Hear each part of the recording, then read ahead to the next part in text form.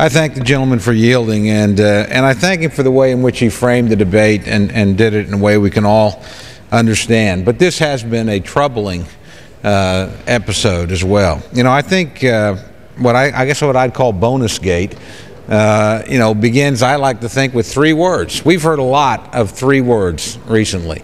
We've heard the word inherit, we've heard the word transparency, and we've heard the word accountability. Well, this is not a situation that was inherited by this administration or by this majority. This was a situation that came into being on their watch. This is a situation where they've not been transparent, quite the opposite. They've done everything they can to obscure what happened, when it happened, who's responsible. And finally, it's certainly an incident where, at least to this point, nobody has been held accountable for anything. It's just something that somehow is unfortunate, but we're going to move collectively to try and correct before we've even identified who created the problem for us in the first place. What do we know? Well, we do know a lot.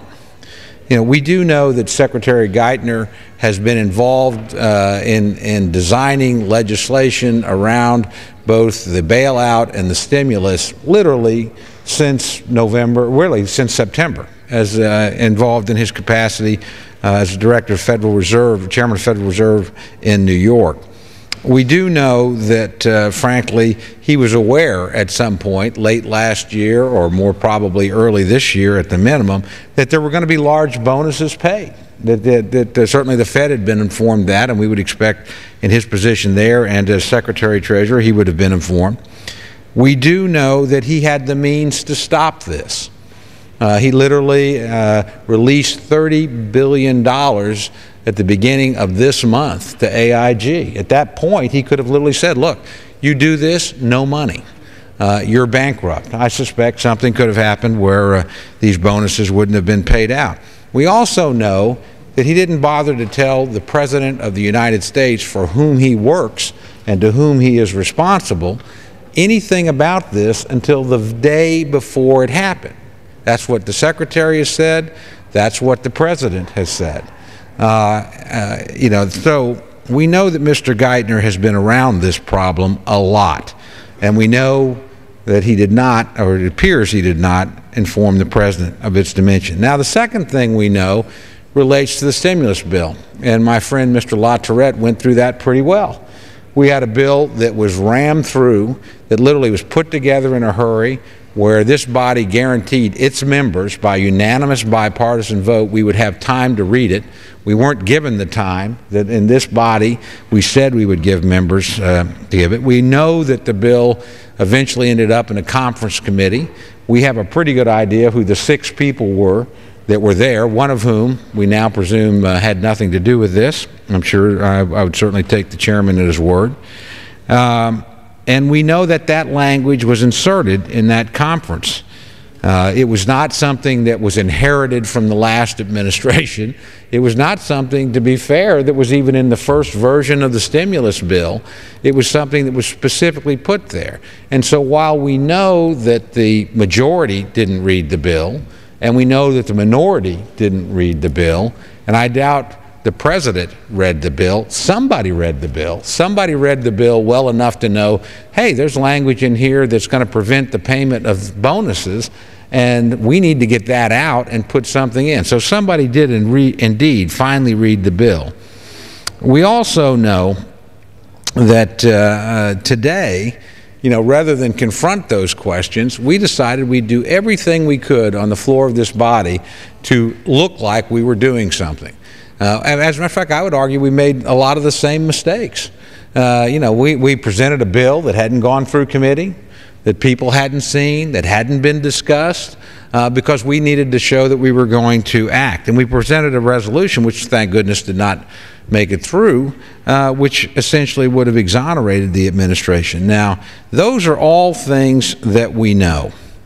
What should we do is now the real question, it seems to me. The first thing we should do is do what the President did in the very first week of this administration and say, I made a mistake. I think the classic word was, I screwed up.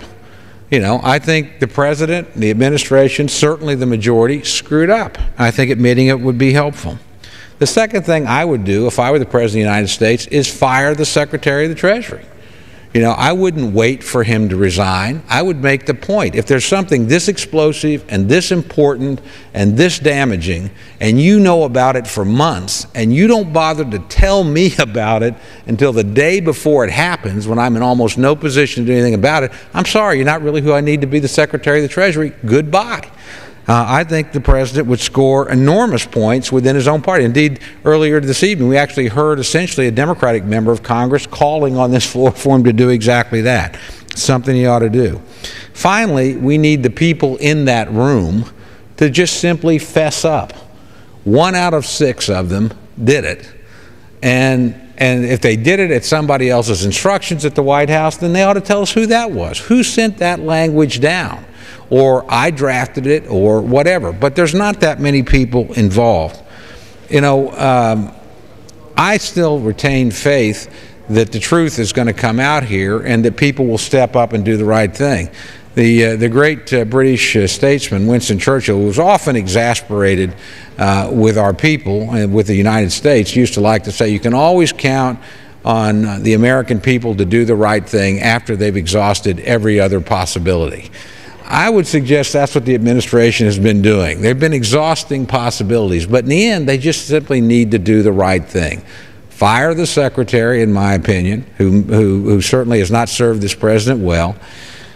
Admit, whoever put this language in there, that they did it, and tell us who instructed or asked them or requested that they do it.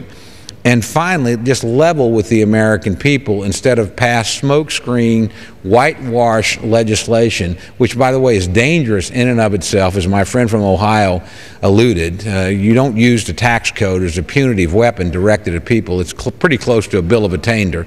It's an extraordinarily bad and blunt instrument, and to do it only to provide cover, you know, is I think a dangerous thing. I don't think many of my colleagues who voted for this on the other side expect that this will become law. This was a political exercise on this floor put together at the last minute to give people cover when they went home. So let's show Mr. Churchill for once that perhaps he's mistaken. Perhaps we can do the right thing without exhausting every other possibility. And I ask the administration to step forward and do that, provide the kind of leadership that the President promised that he would give us in the campaign. Leadership that's transparent, leadership that's accountable. With that, I yield back to my friend from Ohio. Well, thank you very much, Mr. Cole, and thank you not only for your comments, but also for the clue.